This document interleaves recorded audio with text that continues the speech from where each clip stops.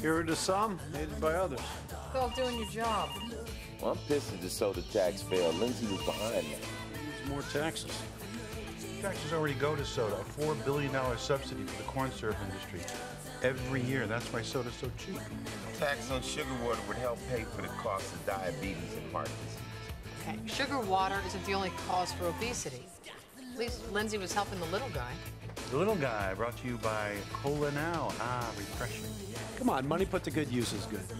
Cola Now really cared about poor kids, they wouldn't go plastering their logo all over the place. Maybe Lindsay knew deep down she was doing the devil's work, so she started using drugs. Well, except that her tox screen came back negative. Oh, it only tests popular drugs. Cocaine, meth, X. PCP isn't on the standard test anymore. People are jumping off bridges thinking they can fly. Okay, so maybe she thought she could breathe underwater. We prove it was an accident. Case closed, we go home. But it wasn't an accident. Lindsay L&O was poisoned. By who, the Smurfs? Warner found mushrooms in Lindsay's guts, ran the DNA, and ID 4 species from South America. That's not something you get from your local grocer. I hope not. These contain high doses of muscarine, a toxin which makes you hot, sweaty, and sexually aroused. I'm hot. I'm wet.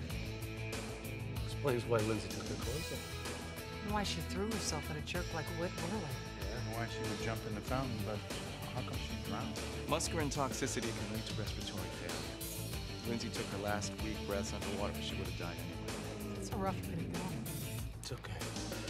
So one of Lindsay's enemies slipped her a deadly cocktail of shrooms.